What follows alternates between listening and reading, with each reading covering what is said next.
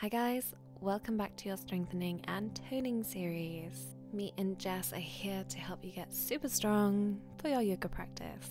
So today we are working on our waist, our obliques, our abdominals.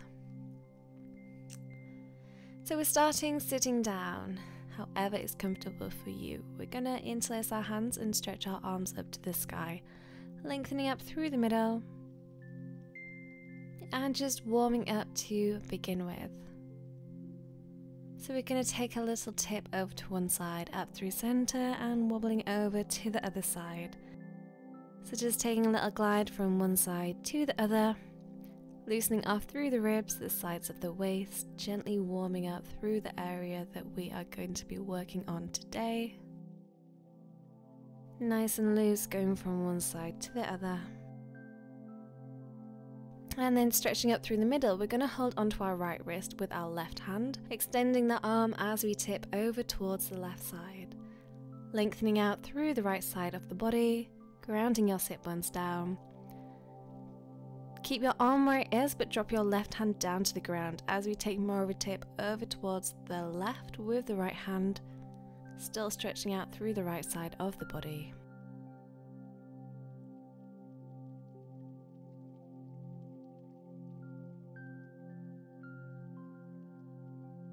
And then come back up to center. Let's do all of that on the other side. So taking both arms up to the sky first, lengthening through the middle, then holding onto your left wrist with your right hand, taking the tip over towards the right side, lengthening out through the left side of the body.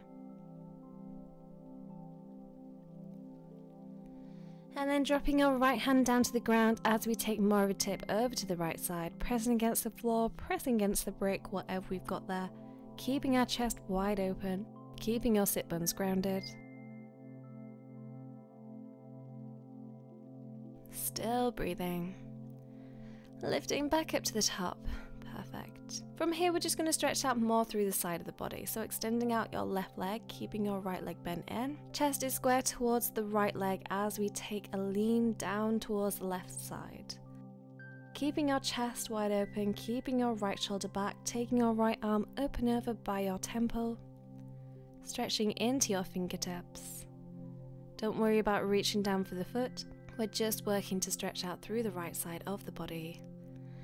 And releasing back to center into a spinal twist, taking the left hand across to the right knee, pushing against the knee as we twist around, looking over the right shoulder. The right hand can bind around behind the back, trying to grab the left inner thigh if you can reach. Using your exhale to twist further.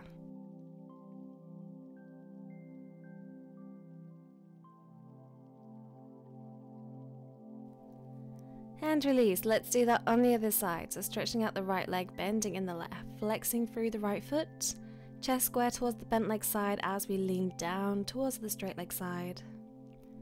Allowing your left arm to sweep up and over by the temple, stretching into your fingertips. Still grounding both sit bones down. Keeping your left shoulder back. Keeping your chest wide open. Still breathing.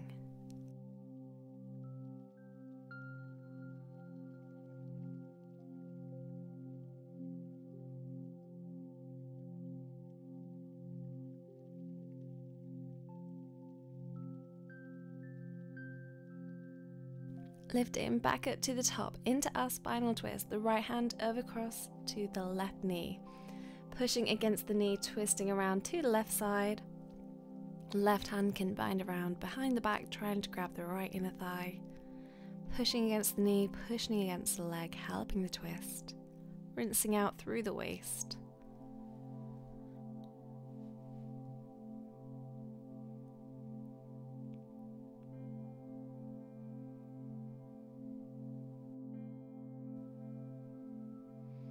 And releasing back to center.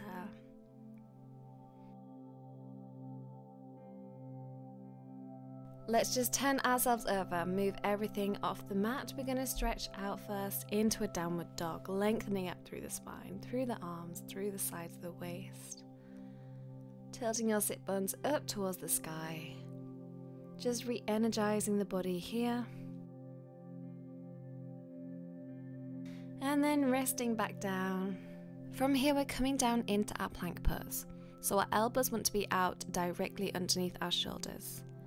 And then we're interlacing our hands and just pushing down in front. Broadening through the shoulders, we can stay on our knees or lift up onto our toes. Engaging your Mula Bandha, keeping your hips low. Getting a nice straight line through the body. Working through our waist now, we're just going to drop our hips down to one side, up through the middle, dropping the hips over to the other side. So we're tapping to one side, we're coming back up through the middle, and tapping over to the other side. So the wider apart you have your feet, the more stability you're going to have in this move. Feel free to drop down to your knees whenever you need to. Twisting through the waist as we drop down. From here, let's add on. We're dropping down to one side, coming back through the middle, and then pushing our hips up high into our dolphin pose. And repeating, so back to the middle, dropping down to the other side, pushing the hips up high, dropping the hips back down low into the plank pose. Still working through the waist, working through the core. We are getting some shoulder work as well. Everything is connected, so we can't completely isolate certain body parts without working some other body parts. That's fine, we like to have strong shoulders. Tapping down, pushing up, tapping down, pushing up.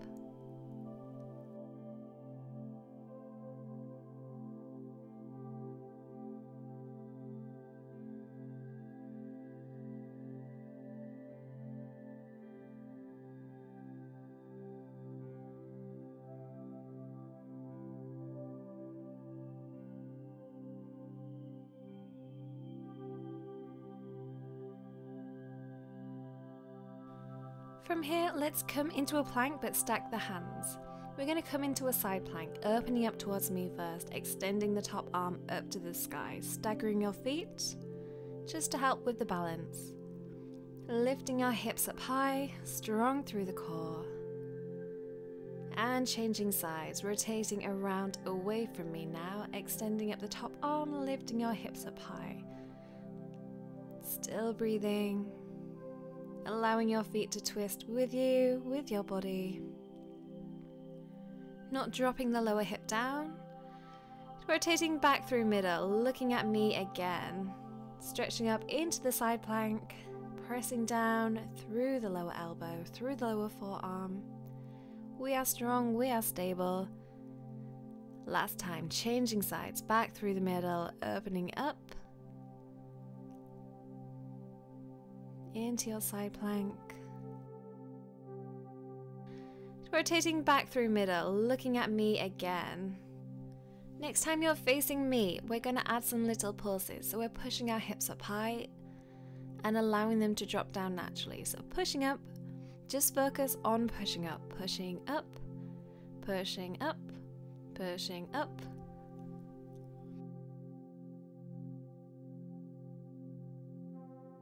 And then changing sides, exactly the same. So twisting away, lengthening up with the arm, lifting up the hips and allowing gravity to pull them back down. Just focus on the push-up. Don't worry about pulling the hips back down.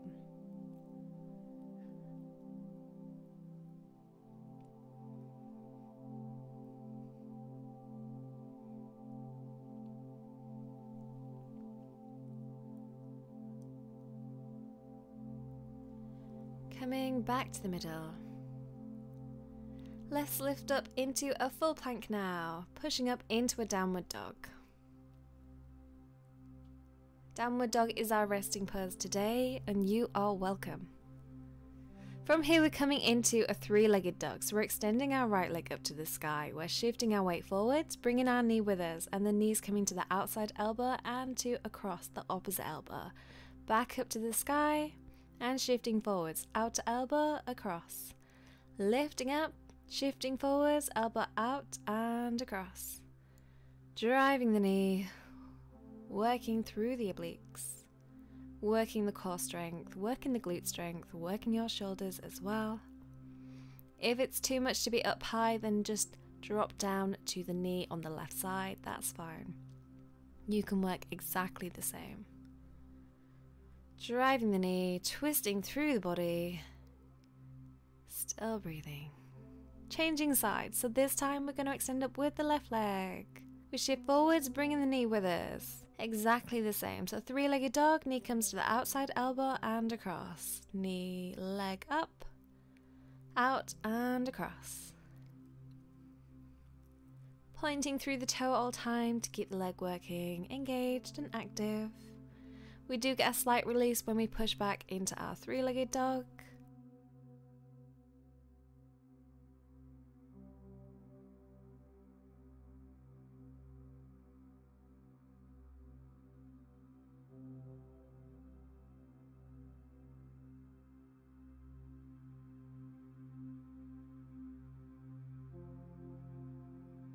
And pushing back into downward dog.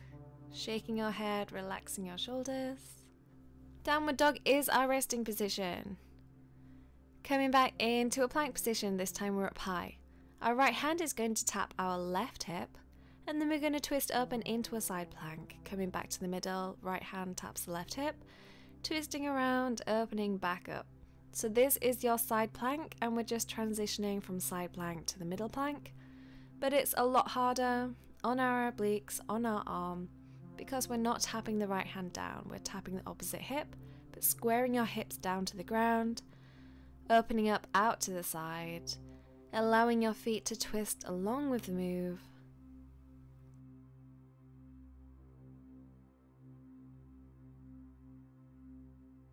And releasing exactly the same on the other side.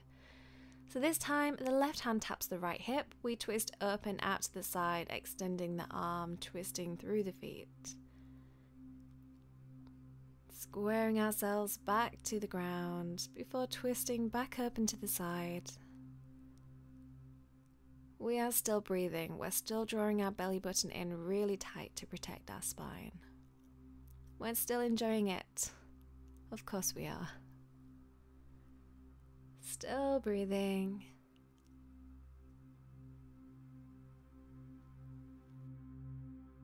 Coming back into our plank, pushing back up to down dog, and now resting back into our child's pose. Big toes together, knees wide apart, sitting back on your heels, stretching your arms forwards.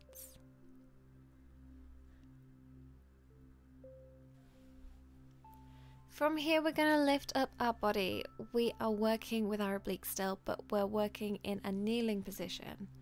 We might need a brick. If you don't have one, don't worry about it. So we're keeping our left knee down. We want to make that knee as comfortable as you can. Our right leg is extending out and we're squaring our hips forwards, allowing the right foot to turn forwards, not out to the side. The brick is down at the left side. And then we're reaching out to the left, bringing our hand down to the brick or down to the floor and sweeping our right arm up and over by our temple. This is our gate pose, keeping our chest open. You can drop the brick lower, you can drop down to the ground. If you don't have a brick, that's fine. Stretching out all the way through the right side of the body. Transitioning from here, we're just going to shift our weight more towards the left side. So we have a slant from the left knee to the left hip. Stretching out as far away as we can with the fingertips first, and then we're crunching our right elbow to the right knee and extending back out, crunching in, extending away, tapping elbow to knee, stretching away.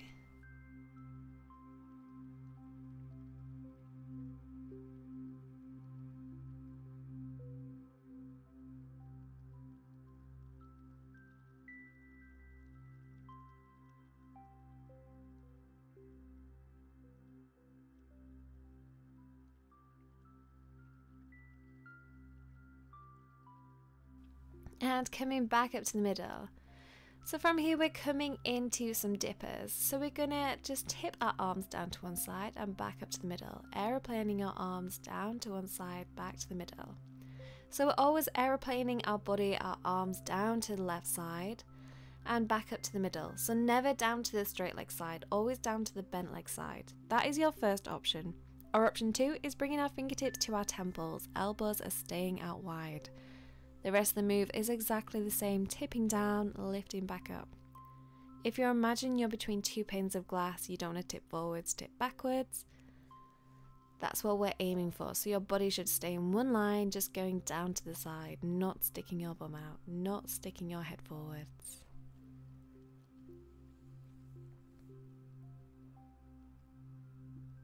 Staying with this option, or a third option, is we can clasp our hands and send our arms up to the sky. If we have a brick, it's quite nice to place it between the hands, lengthening up, and then taking our tip over to the side and back up through the middle. So this is so much harder because now our arms are extended, there's more weight above our head. We're loading our core even more as we tip down and lift back up to the top. Don't be afraid to come back to any of the previous options, working with what's best for you and your body.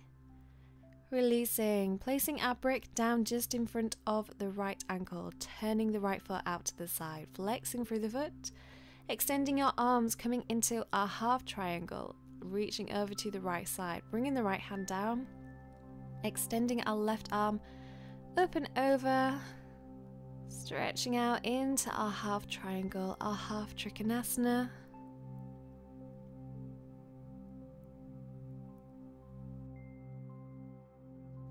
And lifting back up to the top. So let's do all of that work, but with the other leg. So this time the right knee stays down, the left leg comes out, turning the left toes forwards, extending out with the arms. Into our gate pose first, reaching out to the right side. Right hand comes down to the block or the floor, reaching your left arm up and over. Dropping the block lower if you prefer, getting that straight line from one hand all the way down to the heel.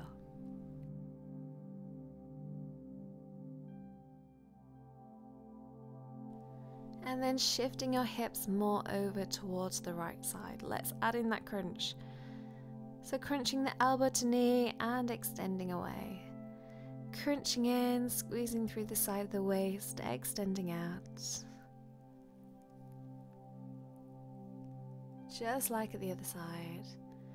Extending away, crunching in.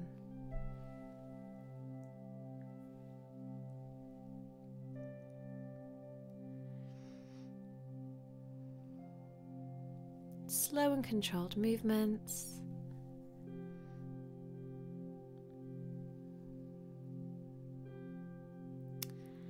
And releasing into our dipping now.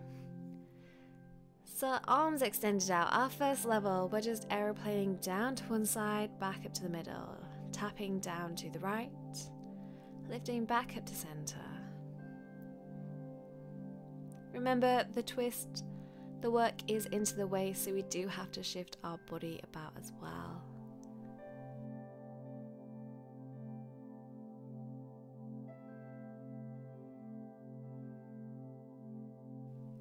Our second option is fingertips by the temples, elbows out wide. Tipping down to the right, coming back up to center.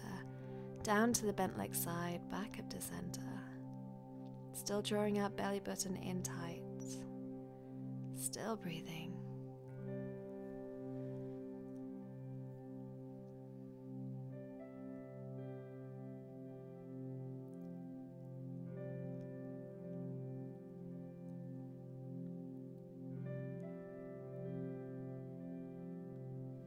Our third option is clasping our hands, taking our hands above our head. Or we can use our brick, extending our arms, the brick overhead as we tip over to the right side, back up through center. Remember, we're stood between those two panes of glass. We do not want to touch either one, so we are tipping just down to the side. We're not tipping forwards, we're not tipping backwards. You do not have to travel too far to be able to feel the move, and you can drop down to any of the previous levels, whatever is best for you.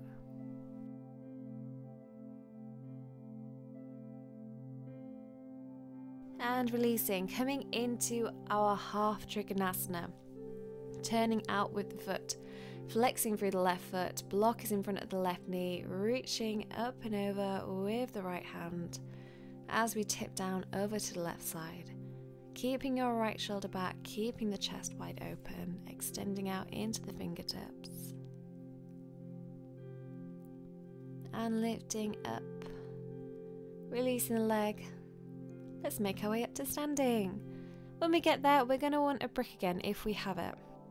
If not, then just interlacing your hands and taking your arms up to the sky. That's fine. We're going to lengthen up through the middle. We're twisting around to one side, coming back up through center, and twisting over to the other side. Inhale, coming back to center. Exhale, twisting around to the side. So keep flowing with this movement, working with your breath, but as you do it, your hips are locked in cement, so they are not going to move anywhere. Your hips always want to be square to the front. We're just twisting around from the waist and above. We're extending up with the arms with our block if we have it, trying to keep our arms by our ears. Rinsing out through the waist.